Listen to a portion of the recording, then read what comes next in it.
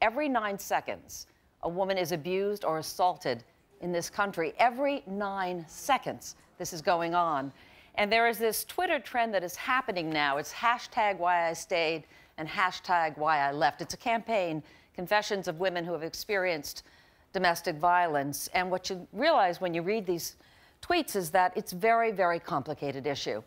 So I want to explain to you why I stayed. I was in an abusive relationship many, many years ago as a young woman. I've talked a little bit about this. And it started out, I love this guy.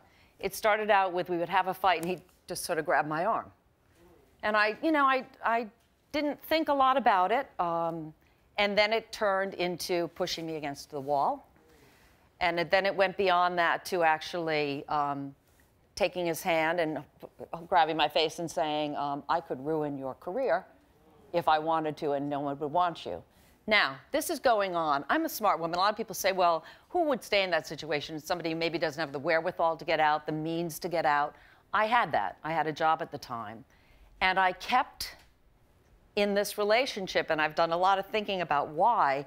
And I think part of it was fear. I was scared of him, and scared if I tried to leave, something worse could happen to me. Part of it was guilt, because every time we'd have a fight, he would then start crying and say, I promise I won't do it again. And I would feel like maybe I contributed somehow to this. And they're saying this about Ray Rice's wife, that, it takes two to tango.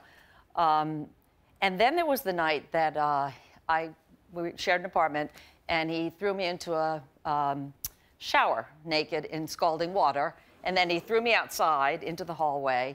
We lived in an apartment building, and I hid in a stairwell for 2 hours until he came again crying and said, I promise I won't do this again.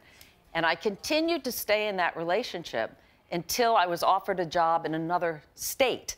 And that's where I felt I had the ability to get away. So when people talk about domestic violence, it is really, really a complicated issue. It's not so easy to just get away. You think it would be, but it is not.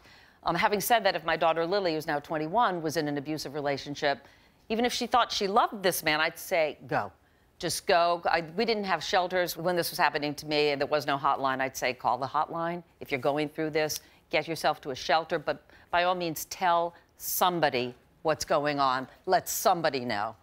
That's just my experience with it, and I just know that it's rampant in this country, and we all have to accept the fact that it's not just an issue with the NFL, it's an issue in all of our lives. And until we take it seriously, more and more women are going to get abused. No question about it.